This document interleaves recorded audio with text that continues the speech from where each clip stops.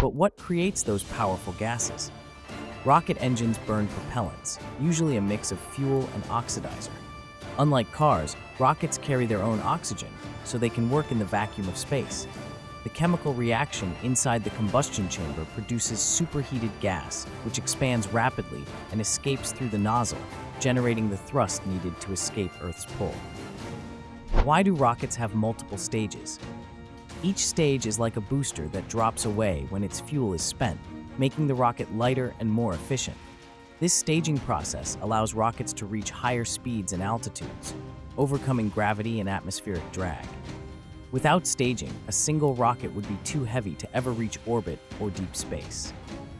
Modern rocket science is all about efficiency. Engineers tweak nozzle shapes, fuel mixtures, and even use reusable boosters to maximize thrust and minimize waste. Innovations like SpaceX's Falcon 9, which lands itself after launch, are revolutionizing space travel. The next time you see a rocket launch, remember, it's centuries of physics and engineering blasting into the future.